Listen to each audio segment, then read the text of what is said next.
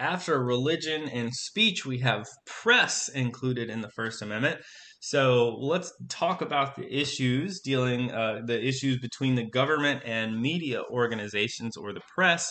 So we'll be dealing with a lot of issues here where newspapers are trying to print things that the government wouldn't want, and the court has to decide exactly what freedom of the press means. So the freedom of the press is very, very important to a democracy. This is going to be how we get information. And so there's always a struggle between the state, the government, and the press outlets over the information that they spread. So the government has always tried to limit what the press outlets may say, and they'll usually say that this is for like national security reasons. So we'll talk about those issues. There's also going to be issues about whether or not the media outlets have a responsibility to reveal their sources of information. This is how they do reporting, and this is very important to make sure that they're able to continue to report and continue to earn the trust of people with information. So the freedom of the press does not exempt reporters from testifying in court cases. Oftentimes, reporters may be jailed for refusing to reveal where they got information. And so to further protect the press, to increase the protection of the freedom of the press, some states have passed what we call shield laws. And shield laws protect reporters who refuse to reveal their sources. This protects them from having to go to jail in order to protect the privacy of their sources, which pretty much allows them to continue to do their job. So if a reporter says, like, I got this information from an anonymous source and they're in the courtroom, they cannot be forced to reveal where that source came from. If they were forced to do so, then if you were a person with sensitive information, you would never be able to trust a reporter to keep your identity safe. All right, so let's get to our first court case here. Here's an issue that we got to understand. The issue here is going to be, can the government stop the newspaper from printing something? So in this case, this is a very old case. Minneapolis newspaper was about to print a report that would have included details about how a lot of the local government officials were working with the mafia. And so this was going to be really harmful to the government here. It was going to expose a lot of problems in the local government. So Minnesota, the state, tried to stop the newspaper from being printed. They filed an injunction, which would be an order for something to stop happening. And this gets all the way to the Supreme Court, and the court ruled that the government cannot exercise what we call prior restraint. This means that the government cannot stop something from being published, no matter what it is. The government does not have the ability to censor the newspapers. They may end up punishing the newspaper afterward, but they can't prevent the thing from being for the action from happening. So Neer versus Minnesota, not a case we need to know the name, but you need to know the issue prior restraint. Under no circumstance can the government stop something from being printed. So here's the big deal court case. This is the one we have to know the name of. This is the New York Times versus the United States. So this is a Vietnam War case. And here the government wants to stop the New York Times from printing something. What happened is there was a report called the Pentagon Papers.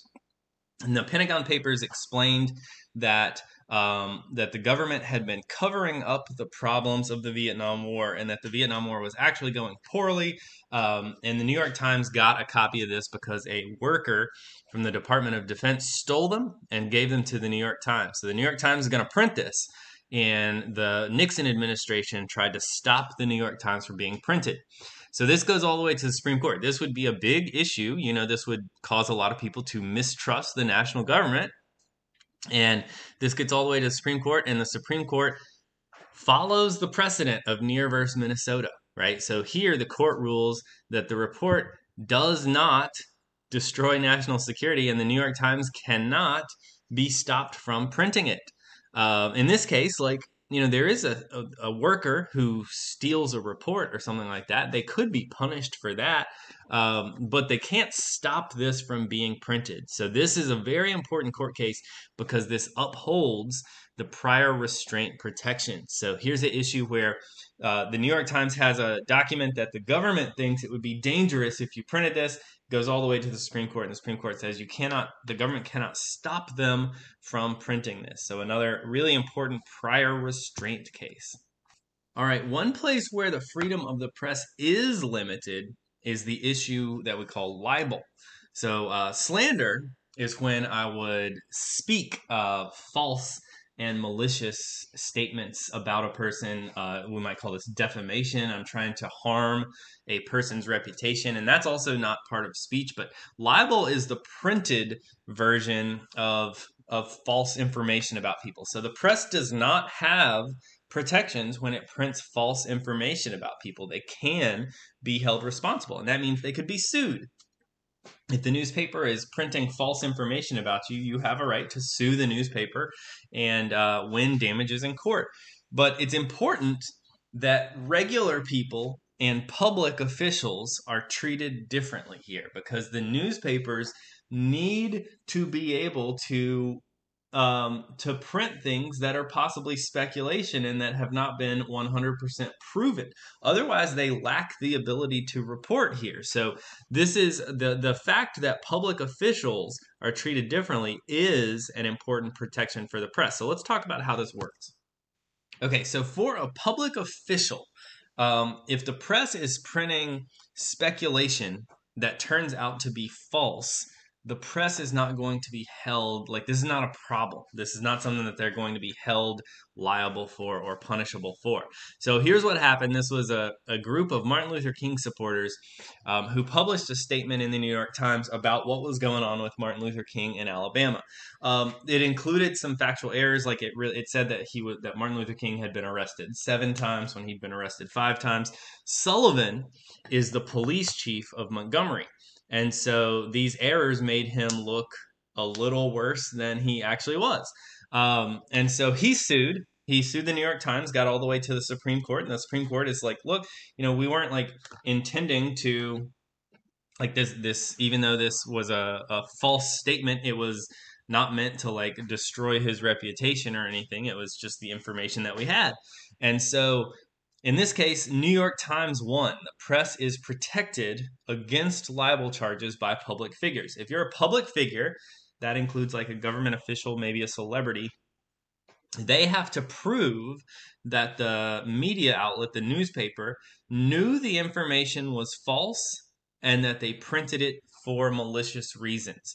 So this means that public figures have to prove that the media outlet was actually trying to hurt their reputation, and that they knew they were doing something false in order to hurt the reputation. And so this is a really important case that protects the rights of the newspapers to report on public officials. Like, not every single detail will always be right, and it's not that like the newspapers don't do that to destroy people's reputation. They're just reporting the information that they have, and so this protects their right to do so. So this is really important because libel is not protected for the press, but this helps clarify how libel gets treated. So if you're a public official, you must prove that the news organization was trying to harm your reputation. Another important protection here for the press and media outlets is what if the libel is a form of parody? So what if the outlet knows that the information is false, but they're telling a joke?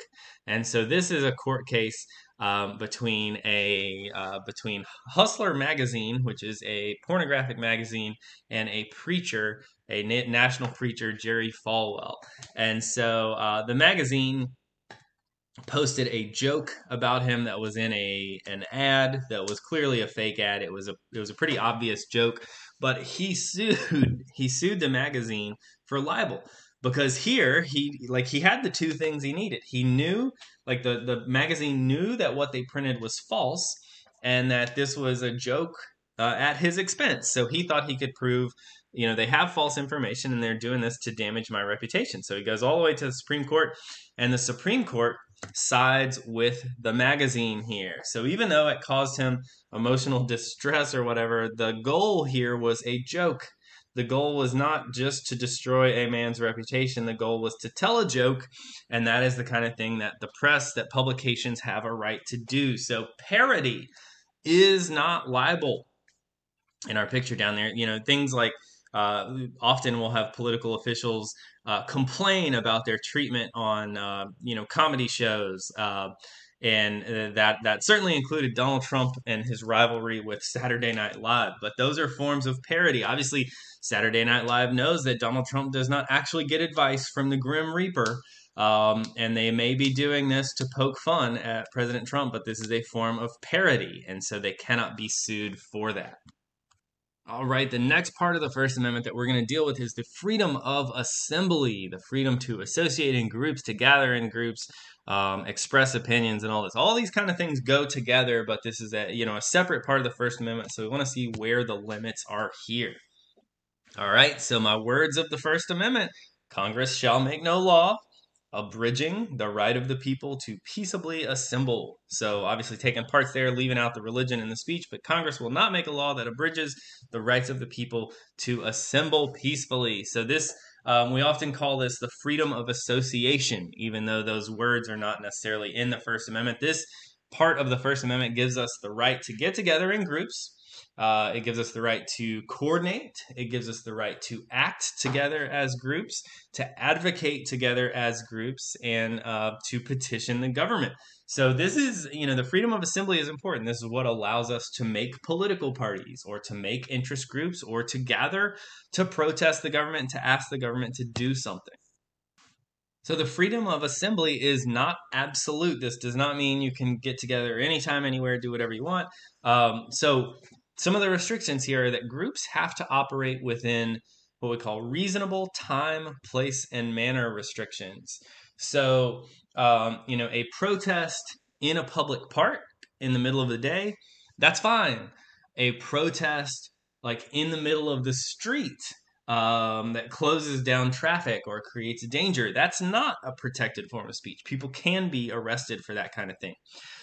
You can get together in groups, like you can get together as a political party or an interest group, but you don't have the right to get together in a violent group like a street gang or the mafia.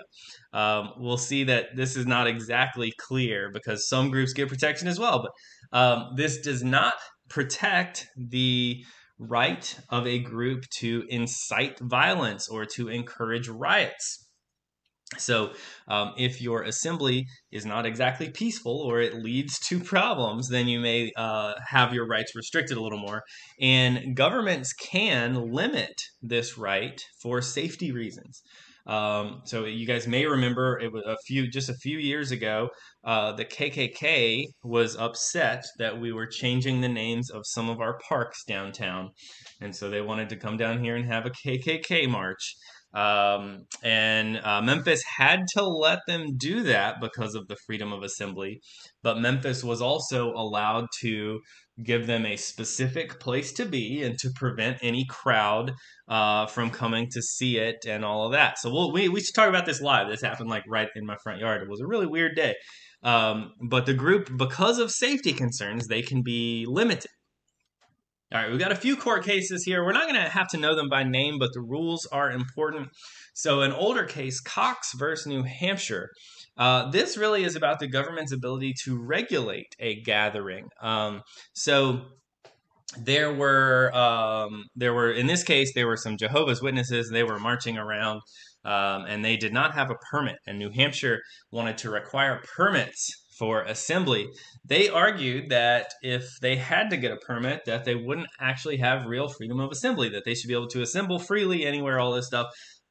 Went to the Supreme Court, and the court ruled that governments can require permits in the interest of maintaining order and stuff like that. If you want to have like a march if you want to like, march in the streets or whatever, like, and the government says, hey, you have to get a permit for that, that's a totally reasonable restriction on the freedom of assembly. So this prevents, groups from being completely disruptive and all that kind of stuff. They have to go get a permit.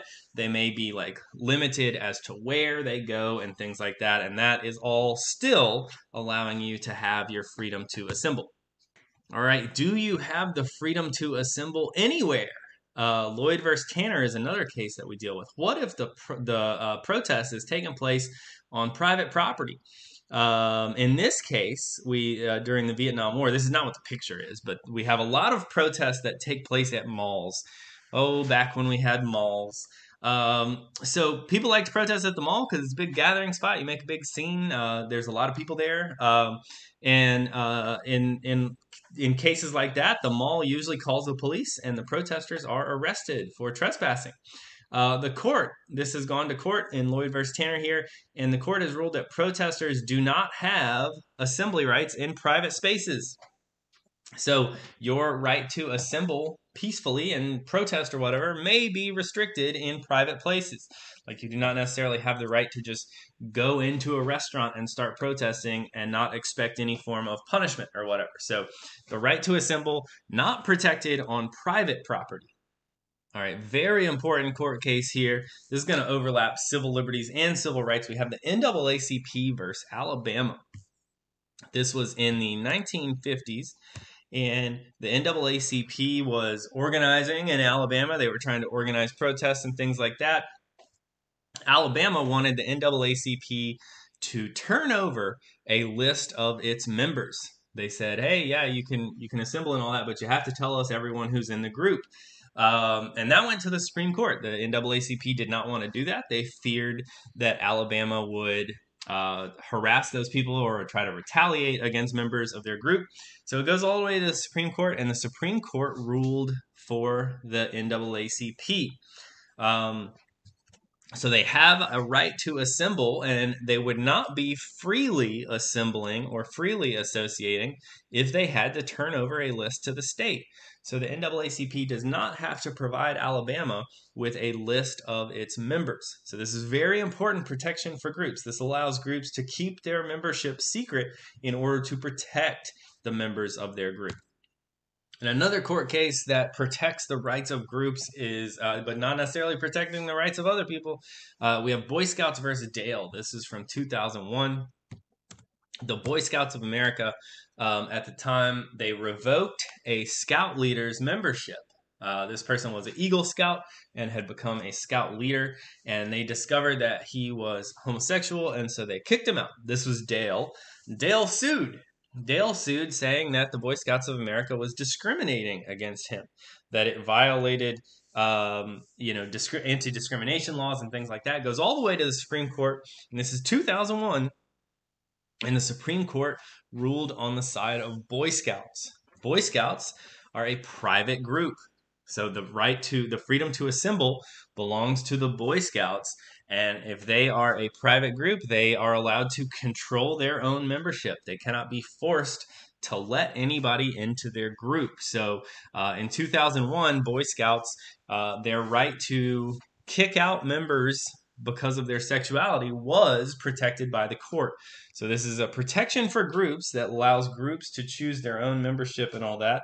But the Boy Scouts have since changed their stance on this issue and now allow anybody to be a part of Boy Scouts and all that. But this was a protection for groups that is important for groups at the time, even though the result here was that Dale was discriminated against. All right, that is a lot. We have a lot to deal with in the First Amendment. Time to take a look at our bigly ideas here. There's President Trump celebrating the freedom of the press. You know the guy loves a good newspaper. So celebrating acquittal from impeachment number 1, celebrating the freedom of the press. There's President Trump.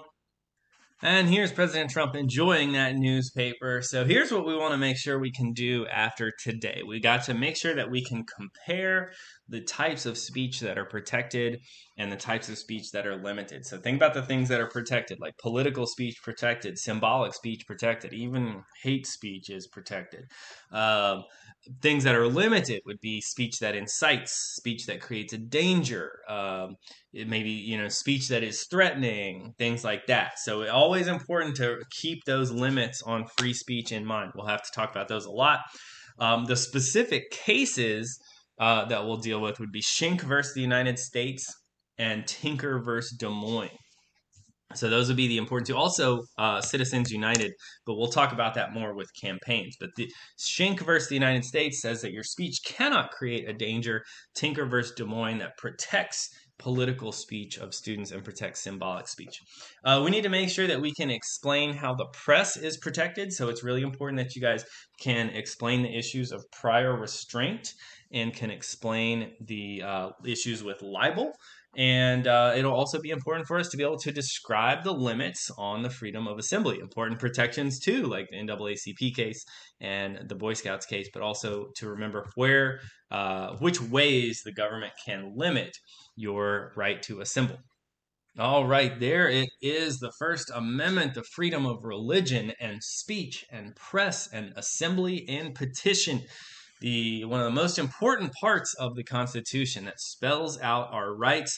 And remember, all of those are limits on what the government can do to you. So we have individual rights because there are limits on the government there. Remember the first words of this amendment: Congress shall make no law. So it limits what Congress can do, and the result of that is more rights for you.